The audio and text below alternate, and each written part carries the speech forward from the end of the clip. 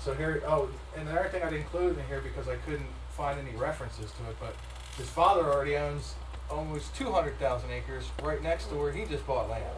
So between him and Reverend Moon and all these guys, they're building up their little shop down there.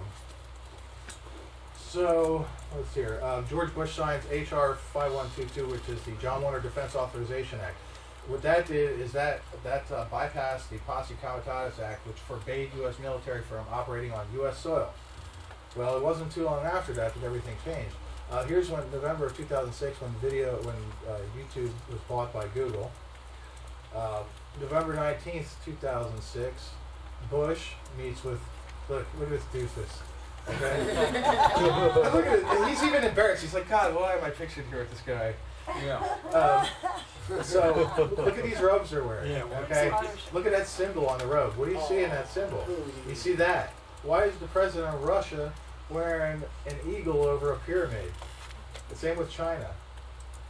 The topic for the meeting that day was counterterrorism, measures against infectious disease, and energy security. I'm sorry, do you mind going back up to that picture one more time? Wow. Oh, wow. Okay. So here you got these guys all wearing the same thing. It looks like they just got some sort of weird meeting or something, maybe sacrificing cats or something. But Bush looks like he just got done eating something. I don't know, he's got that funny look on his face. You know how Bush is. You just told a lie. Yeah. I like how no one looks excited except for Bush. He's like, oh, yeah. He's like, yeah, with the big boys now. So there you got these guys. So in 2007, a report card on America's infrastructure was released by the engineers.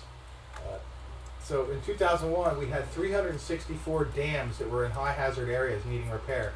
As of 2007, it's up to 1,743. So they're basically just saying, screw the dams. We don't need them. They're not going to survive anyway. So they're not repairing them. The number of repairs. Yeah. So basically, they're not doing anything to fix the dams. So we won't need them anyway when we're all drowned. That's pretty much what they're. Rain. So let's see here. Where was I? Let's see here. Okay. So the South Pole Telescope, we built this thing, which is a microwave millimeter telescope built on South Pole. They really haven't been talking so much about that. You know how much they talk about Hubble and all that? Well, they don't talk about these other telescopes very much because they don't want people to ask what they're for. So, let's see here. Okay, George Bush drafts the NSPD 51 presidential directive, which gives power to him to or the president to basically impose complete and utter rule over the American people and take over all government functions. So that was done by Bush. Let's see here. All right, now this is really interesting. July 17th of 2007, you notice 777 in there. The Vatican closes down its library that's been open to the public for over 500 years, okay? And they closed down their library, okay?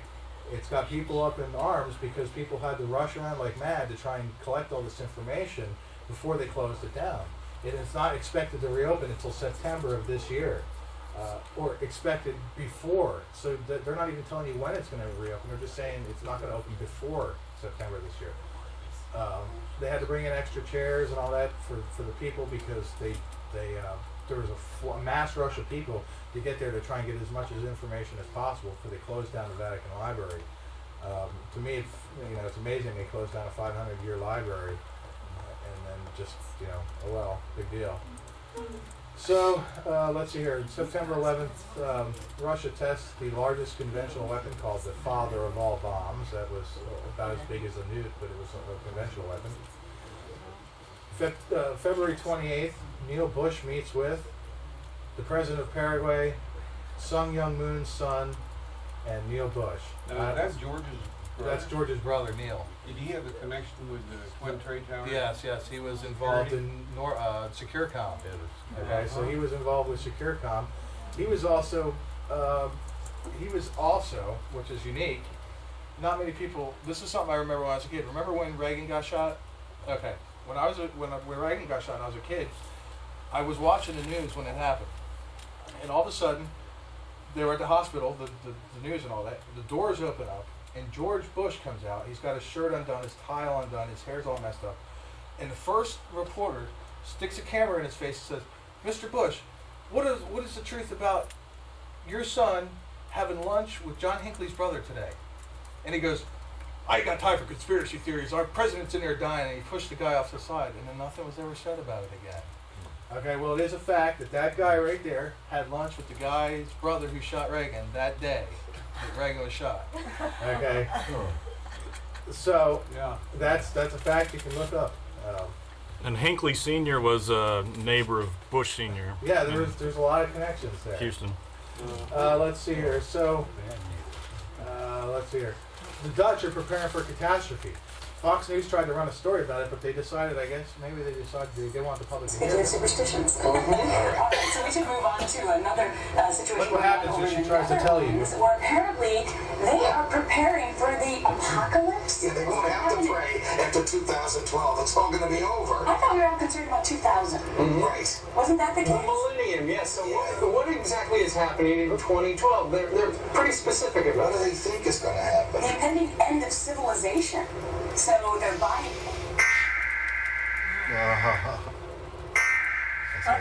And they blocked the whole thing out. Are you kidding me? Wow.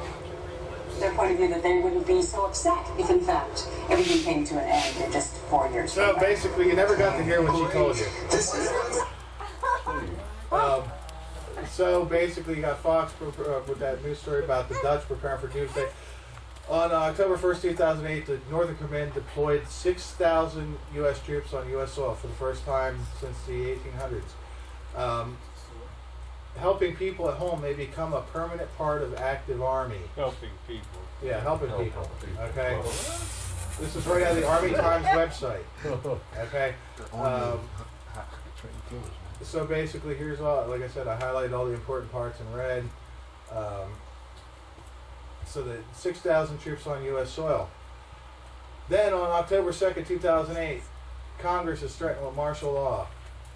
City from Ohio. The only way they can pass this bill is by creating and sustaining a panic atmosphere. That atmosphere is not justified. Many of us were told in private conversations that if we voted against this bill on Monday, that the sky would fall, the market would drop 2,000 or 3,000 points the first day, another couple thousand the second day, and a few members were even told that there would be martial law in America if we voted no. That's what I call fear-mongering. Yes. Unjustified. Proven wrong. We've got a week, we've got 2 weeks to write a good bill. The only way to pass a bad bill, keep the panic pressure on. Now, what has the Senate done to this bill? So that's basically they were threatened with martial law, and then Sherman's still alive. and then the next day the stock market crashes. In fact, between 10.3 and 10.10, that thing drops almost 2,000 points. Basically, because what's happened is they created all this unlimited funds since then. They've been trying to pile scam on top of scam on top of scam on top of scam, and it's getting to a point where it can't sustain itself anymore. So basically, you had the market crash, and then on December 2008, Northern Command raises its troop levels from 6,000 to 20,000. Okay, this is right out of the Washington Post. U.S. military expects to have 20,000 uniformed troops inside by 2011, or other domestic catastrophe, whatever they want to say. But so they raised the troop levels up to 20,000. Let's see here. They launched the Panoramic Telescope and Response System, which is a rapid response system. Its primary mission is to detect near-Earth objects that threaten to cause impact events. So that's something that kind of got under the radar. Now, June of this year, the military has now classified space rocks top secret. Okay, astronomers used to have all this access to these information, but now you can no longer get access to this information because asteroids and comets are now classified top secret. Okay, so like I said, this is right out of MSNBC. All the links for the articles are at the bottom. So now that's classified. Let's hear. We all heard about ClimateGate. I'm okay. That's a whole conspiracy in itself, but.